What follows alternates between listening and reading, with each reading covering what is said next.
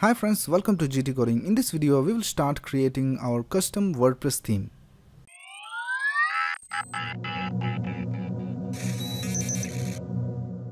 In the previous videos, we have designed this complete website using HTML, CSS and JavaScript.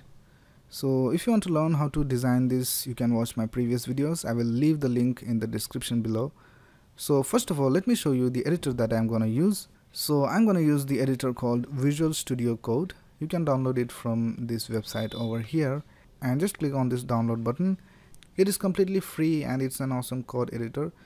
So just go ahead and download this if you haven't already, or you can also use any other code editor that you want. Now in the previous video we learned how to install WordPress locally on our computer. So I have opened local on my computer.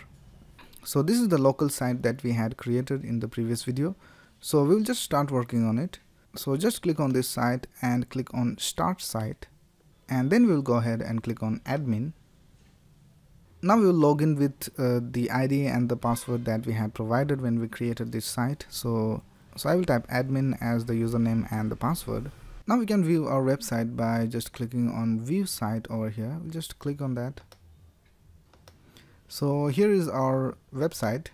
So it has already added a default theme in here. So we'll just go ahead and look at all the themes that we have. So we'll just go to Appearances and click on Themes. So these are the three different themes that are already available with WordPress. So we'll just go ahead and change this theme to 2016 and we'll click on Activate. We can see that the new theme is activated. We'll just click on Visit Site, and here is our new theme. So our goal is to create a new theme that will be displayed over here with all these themes. Now if you want to add a new post, go to Posts and click on Add Post, and here you can give the title. So we'll say the first post by me. So we'll just type something over here.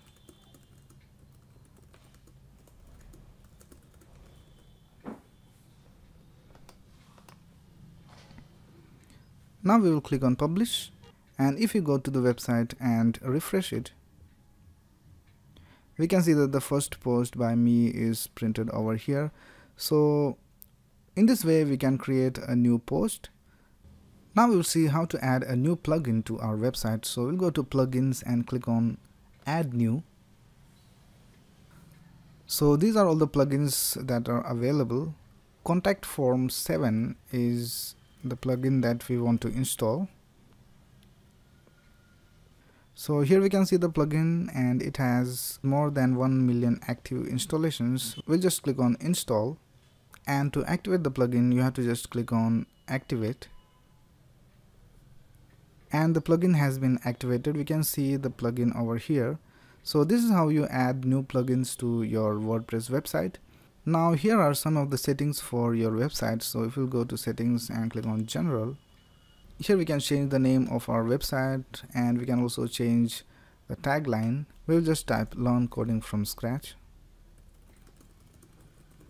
So if you want, you can just go ahead and check these different settings and see what are the options available over there. Now we'll go to Appearance and we'll click on Themes. So now we want our custom theme to be displayed with all these three themes over here. So we'll go to Local, and here we will right click over here and click on Show Folder. So these are the two different local websites that we had created using local. Now we will go to the folder called GT Coding, and in here we'll go to App, and then we'll go to Public, and these are all the WordPress files that are necessary for our WordPress website. So the folder that we are going to be working in is called WP Content. So we'll double click on this folder, and here there are a lot of different folders, and all our themes are going to stay in this folder called Themes. So we'll just go into Themes folder. Here we can see our three themes that we have in our WordPress website. So let's just go into one of these themes. So I'll just go into 2017. So these are all the files in our theme. So if you want, you can just go ahead and open some of these files and see how the code is written inside, and you'll get a basic idea of how the themes are written. But I'm just going to go to the themes folder, and here we'll create a new folder called GT coding, and this is our custom theme. So now we'll go to the WordPress dashboard, and if we refresh this page, we can see that it says that there are some broken themes, and we have the name of the folder, and we can see that the style sheet is missing. So whenever we create a theme in WordPress, we have to have a file called style.css. So we'll go to our folder. So here we'll go ahead and create a new file, and we will name it style.css.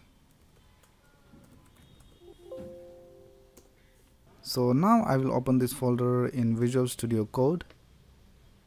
So here we have opened our project in Visual Studio Code. So I'll just go to style.css. Now style.css file is a special file for WordPress because we can add some information about our theme in this file. So we'll just go ahead and create a new comment,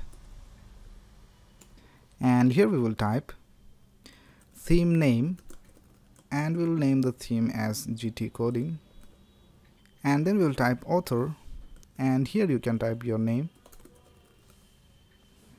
and you can also have author URI, and then you can give the description for your theme.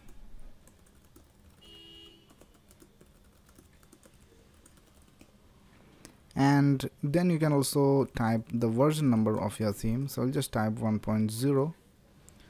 So these are some of the basic information that we can add in our style.css file, and it will be displayed on our theme.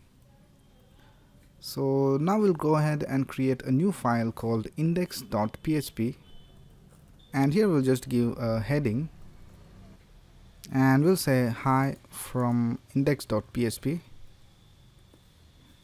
So now if we'll go to our list of themes, and I'll just refresh this page,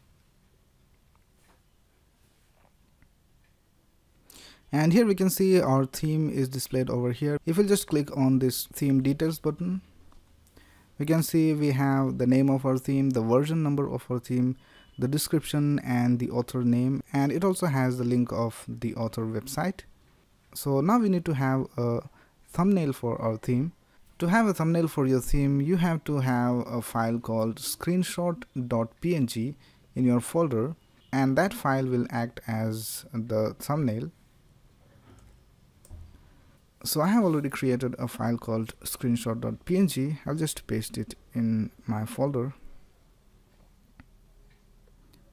So now if we'll go to the list of our themes, and if I refresh this page, we can see that the thumbnail of our theme is visible over here. So if you want to activate this theme, just click on activate.